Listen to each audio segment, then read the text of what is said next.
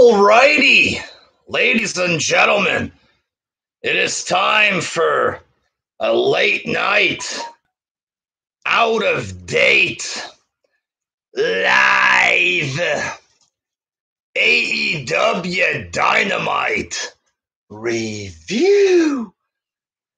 Woke up around fucking 10 o'clock, was up all night there. Woke up around 10 o'clock kind of deal, just finished watching this shit. Gonna do the review live, folks, or else fucking it'll be like 1 a.m. by the time this shit is uploaded there.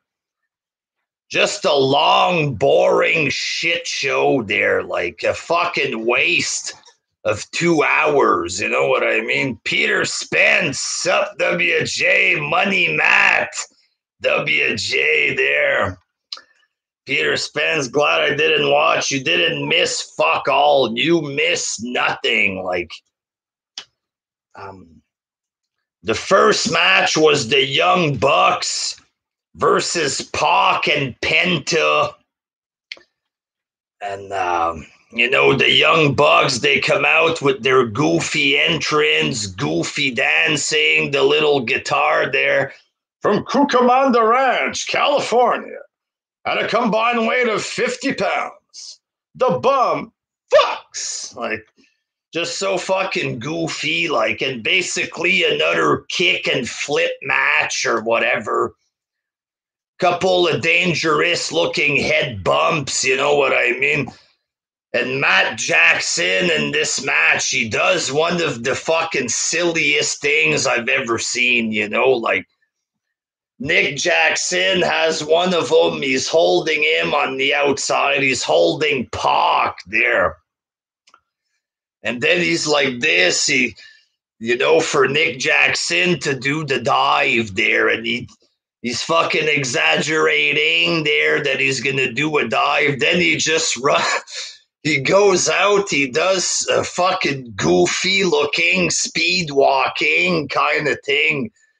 A clothesline instead of doing the dive, and like it's so fucking silly. Like even the announcers, they fucking didn't know what to say about this. You know what I mean? It's just ridiculous. It's taking wrestling and making a mockery out of it. It is what it is. Like this whole killing the business gimmick or whatever.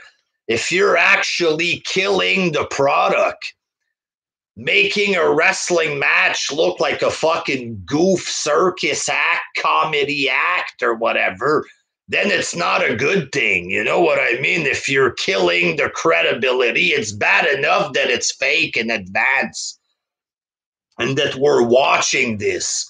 But when they do goofy shit like this, it just fucks up the product. It takes away any kind of seriousness that you can get out of it, you know? And then it was a very shitty looking finish, you know what I mean? It's a non-title match. They could have let Pac get a win or whatever, you know? Not like I wanted them to win or whatever there, but they have their fucking goofy guy, Cutler, get involved in the finish. He hits his leg with a belt, I think. Like, hit him in the lower part of his leg, and that was enough to get a 1, 2, 3. Like, what the fuck is this? You know what I mean? That's one of the problems with the indies there. You get a fucking whole bunch of head bumps, all kind of fucking flip. And then it ends like this, a belt shot to the leg, 1, 2, 3. Is this really like a good finish to a match or whatever? Is the Costanza, WJ, my spirit animal, their Afro Thunder, Ryback forever there, Victor Baxter there, WJ is live, people. They're just a horrible fucking finish, like terrible low-budget wrestling there. And this is probably the best match kind of deal, and it's trash. Like, it's embarrassing. And then you had Tony Schiavone. He's interviewing Mark Henry our new fucking correspondent on Rampage. Are you gonna fucking wrestle again? I'm not saying I'll wrestle, but I have a lot left in the tank or whatever. And then Vicky Guerrero comes out screaming or whatever. And then she announces Andrade there, Andrade El Idolo or whatever. Andrade El Jobber, ladies and gentlemen. Maybe that'll make a better title there. Andrade El Jobber comes out there. And apparently, he says he's the face of Latino wrestling. I'm not able to imitate him anymore there because apparently if you imitate, it's called racism now there. But fuck it, ladies and gentlemen. Fuck it there. I am face of Latino. Now I am face of AEW. And the crowd was dead. Zero reaction.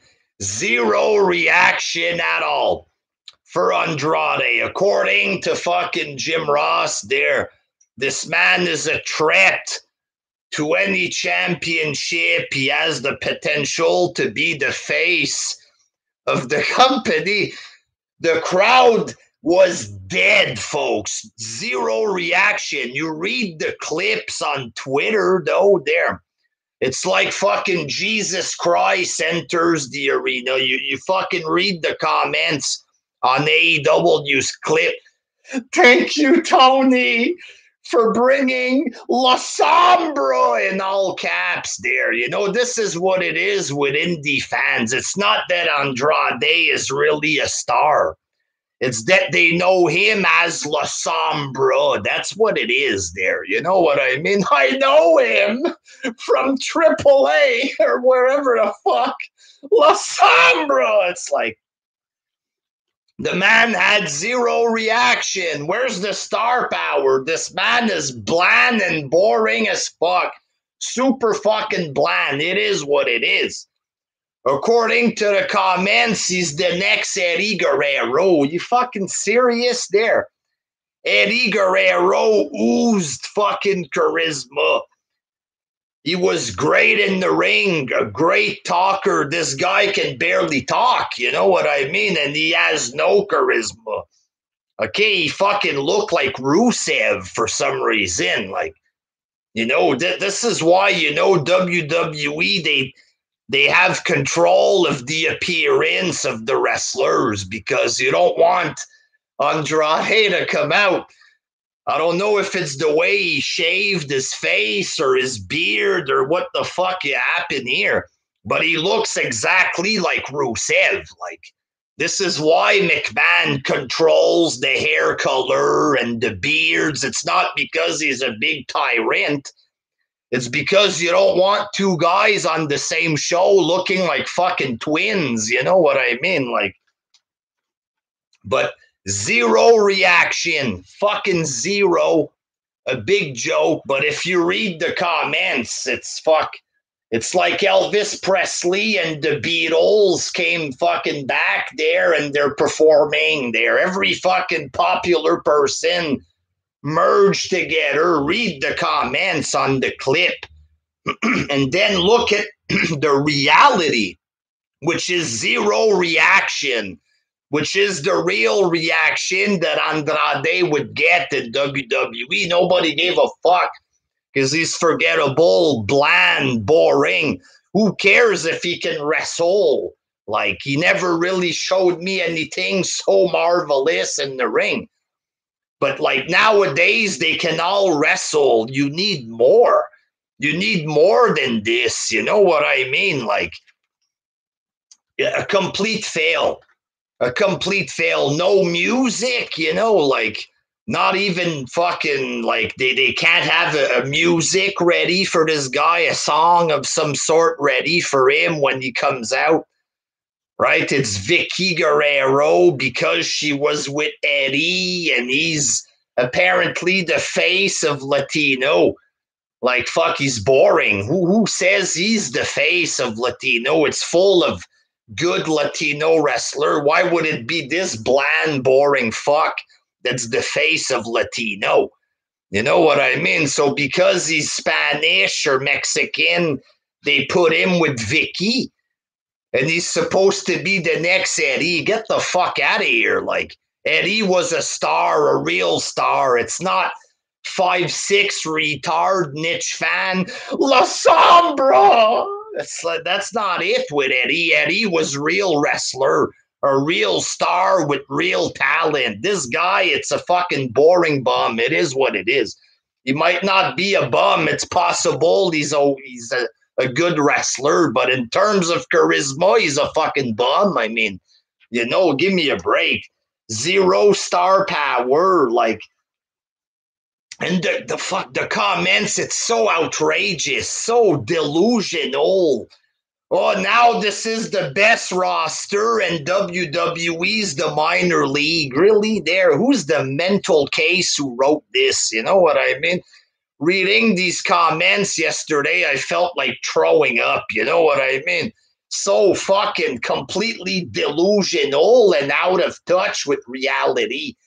Vicky, give him an applaud. They're begging for people to cheer for him. He's just there with his suit. Nobody gives a fuck. Like, fuck out of here. You know what I mean? Like, second match, Cody and Lee Johnson versus QT and Anthony Go. Just a fucking boring match there. A couple of things looked out of sync or whatever. I sense La Sombra. Well, that's what it is. That's all the comments is. It's like weird indie references there that they think they're hot shit because they reference stuff from the indies that nobody knows. Oh my God, you're so cool, man. Yeah. It's like, fuck off. Like, it's so fucking retarded, you know what I mean? Like, so QT and the Go, they defeat Cody and Lee Johnson. Okay, this match, it looked out of sync a couple times there. And Cody goes to give his finisher to QT Marshall, a Go with a boring punch, 1, 2, 3. You know what I mean? Like, enough with this shit fucking punch finish garbage. Who cares? Nobody fucking knows this guy. If it was Mike Tyson wrestling, he punches someone, that's okay, a 1, 2, 3. Who the fuck cares about this boring goof, a go goof or whatever with 0 charisma or talent with a cheap punch finish again? Like, I don't mind that Cody lost or whatever. I'm happy he fucking loses a match. But the excuse is that they were making to justify him losing. You can tell he was going to lose because Jim Ross or Shivani, one of them said that Cody was overtraining, like, for his match with a go. Like, in the world of the workout people there, when you're overtraining, it's like a bad thing and it fucks you up physically or whatever. So basically they were saying that Cody was overtrained there, you know, basically giving him an excuse. Oh, he lost because an illegal man punched him. Just let him lose. Let him fucking lose. He doesn't fucking need like a fucking big excuse to lose. Just let him lose. It's embarrassing there, you know what I mean? Where is the Hulkster? Like, who fucking cares? Go ask him, dude. Go on this channel and ask him what the fuck is this, you know what I mean? Go talk to him. He has an account. I haven't seen him in 1.5 years. Go talk to him, bro. Nothing stopping you from going on this page, really, you know? And then you have the Inner Circle, you know what I mean? Inner Circle cutting a promo there. Fucking boring. A boring promo. They say that they're gonna fucking, the feud's gonna continue. It's going to keep going on or whatever. And I'm like, oh, God, why? Why? They've already had 2 matches, and it's like they expect people to complain that it's going to continue, and they're trying to prove their point. You know what I mean? It's over when we say it's over. It's like, holy fuck. And Jack Swagger, apparently, he's going to have an MMA cage match or whatever fucking next week or in 2 weeks. That's going to be bad. That's going to be bad. Whenever they try to mix MMA and wrestling, it's always bad. It's always fucking cringy and shitty looking. And that's what's going to happen there. Swagger and Wardlow in the fucking MMA match. And then Sammy Guevara, he was the hero there for winning the match. You know what I mean?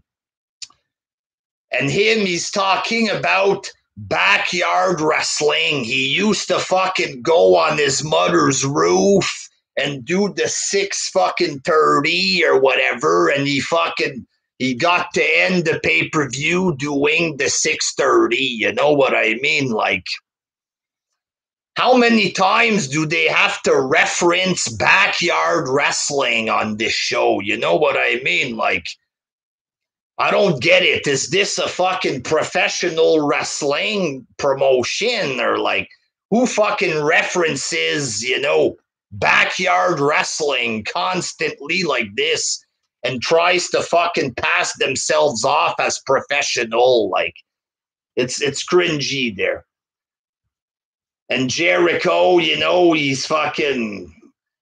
wants a match with MJF, just boring, just bad, Ryback forever. AEW is a failure.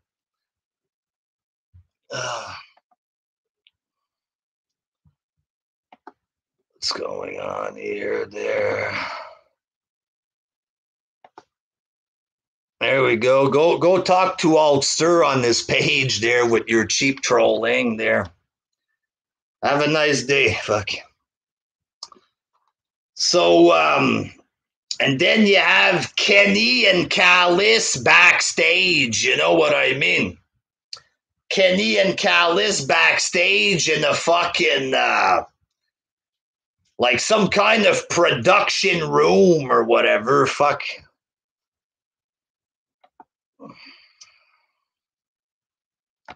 There we go. That's how you do it, boys. There you go, bud. So it's a production fucking room or whatever. They're in the back.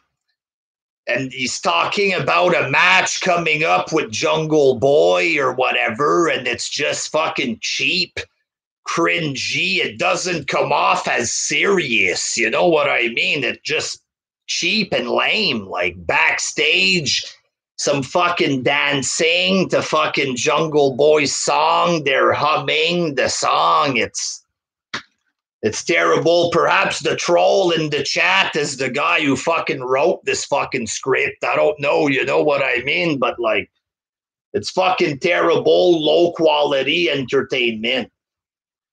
Third match, Jungle Boy and Christian defeat Private Party. This was kind of okay, but boring kind of deal. Okay / boring, And at one point, like, Jungle Boy, he has one of the guys on the fucking corner, and he fell down kind of like the AJ. He kind of held him like in the AJ Styles finisher position.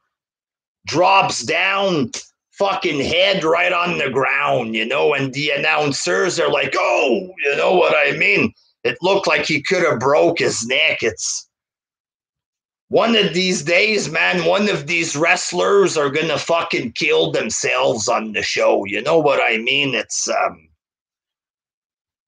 so afterwards, Matt Hardy hits fucking Christian with his finish or whatever there. So I guess we're getting Christian versus 50-year-old Matt Hardy or whatever. Modern wrestling there, the future, folks. And then we had Sting and Darby Allin. Sting comes out. Thank you. This was one of the biggest nights of my career there at the pay-per-view or whatever. He had a match with a jobber partner going up against two jobbers. One of the biggest nights of his career, whatever, there. And Sky and Ethan Page show up. Darby, you're just Sting's codependent bitch. Find a different partner, somebody besides Sting or whatever, and that's it. That's the skit. Fucking cheap, you know what I mean? Darby's just there with his face paint. Like, just cheap. Really, really cheap. And speaking of cheap, man, Britt Baker celebration for winning the women's title. You know what I mean? It's her in the ring. There's a bunch of burgers. There's a bunch of random jobbers in the back there. It's Tony Schiavone. There's the big goof Luther and a bunch of jobbers. You know what I mean? And basically, usually Baker cuts a good promo. This was cheap. Her promo was boring, I thought, here. And then the three of them grab a burger. Baker, her friend, and Tony Schiavone, they each have a burger. And then Nyla Rose knocks the burger out of their hand, throws the burgers on the ground, starts awkwardly popping balloons, just walks away, and that's how the segment finishes. So terrible. So terrible and low quality. You know what I mean? The whole thing lasted maybe 2-3 minutes, like, if that. And it was horrible. Like, you would figure, they would do something better for her there, but it was bad. I don't blame her for this because it's horrible writing and there's no way to fucking make this work there. The goof, a cheap segment, fucking right, man. Charles Lee Ray, Britt Baker has a nice body, he says there. Kevin Boza, Sting's whole career is being buried, man. Two bad segments back to back. And then in the fourth match, Red Velvet defeats the Bunny in a short throwaway fucking jobber match. They're just cheap. And apparently the Bunny has a new gimmick now. She's crazy there. That's never been done there. She's crazy or whatever, and she's fucking screaming, a lot of screaming and looking at the camera like this. Apparently that's their new character. She's crazy and yeah. And in the main event, folks, it's Dustin Rhodes versus Nick Camarado, ladies and gentlemen. They're Nick Camarado, a guy that just started. He's not good, really. He's like a part of QT Marshall and the Go-Go's group. I guess because Cody and QT have a feud, that means Cody's brother and a random jobber freak should be in the main event. Is that it there? Because he's the brother of Cody Rhodes. He's 60 years old, Dustin Rhodes, for fuck's sake. Why is he in the main event? It's a 60-year-old Dustin Rhodes against a complete fucking not credible jobber guy that's not established. And that's the main event. And it was a bull rope match, just very random, a complete random main event. It was boring, you know what I mean? And then Dustin Rhodes wins now. correct me if I'm wrong there, folks, but isn't Dustin Rhodes old there? Isn't he old there? Shouldn't he be putting over the young talent? Isn't that usually what happens in wrestling there? If the way they're trying to present this Camarado guy, first of all, the name sucks.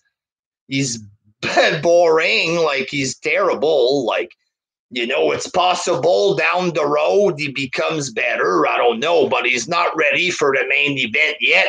Nobody fucking knows this guy. What's he fucking doing in the main event, first of all? But if they're going to put a young guy like this, that's fucking huge like this, going up against a 60-year-old man, can't the fucking old man let the young guy win? Like, what are they thinking here? Is there like a bright future for Goldust? Is it a bright future? Is Goldust the next in line to become world champ? Shouldn't they let a young guy win against a veteran? Isn't that why they have veterans there? Why is Dustin Rhodes winning? Like, but overall there, this was fucking pathetic. Fucking bad. Everything was bad. Every match was cheap. Every segment was atrocious. Like, Christian and Jungle Boy, it's okay, apart from almost killing one of the guys there. Every other match was weird or boring. The Young Bucks were fucking weird. Andrade's his debut was a complete fail. Zero reaction. And speaking of reaction, nobody was getting a reaction because the show was boring. Like, I'm reading the comments, oh, fuck this crowd, fuck him, from the fans. Like, if this was so fucking mark-out worthy, people should have been cheering. Fuck this crowd. No, it's a terrible show. It's a horrible show, and fucking who knows what these fans were fucking subdued to before the fucking show officially started. Maybe they had to sit through 15 matches of dark before this shit started, It's not the fans' fault. This fucking show was bad. Like, it's horrible. And when Dustin Rhodes wins, he gets no reaction because who cares about Nick Camarato in main event? Fuck off, you know what I mean? And Dustin was so fucking desperate to get cheers. He's like, come on! Come on! Nobody cheers. He fucking gets up, goes in the crowd and everything. Come on! You could tell that he was desperate for cheers. You could just see it. That he fucking just on the spot decided to go through the crowd to try to get a big reaction. And he goes in the crowd, nobody. Like, he had a mild, very mild, just out of generosity. He's standing next to a group of people. He's like, come on. Come on. And even the people next to him were barely reacting. They were standing. Dustin Rhodes was right next to these people, right next to them. You would figure, right, that people would be like, oh my God, he's right next to me. He's such a big deal. Oh, fuck. What a big fucking moment this is to be standing next to Dustin Rhodes. He's standing next to the people. There was some dudes like that. That's the reaction that he gets, Embarrassing show. You know what I mean? Everything from the Inner Circle's cringy promo, Jericho trying too hard to sound badass or something. This was bad. El Tornado Loco Cody probably still thinks this is awesome.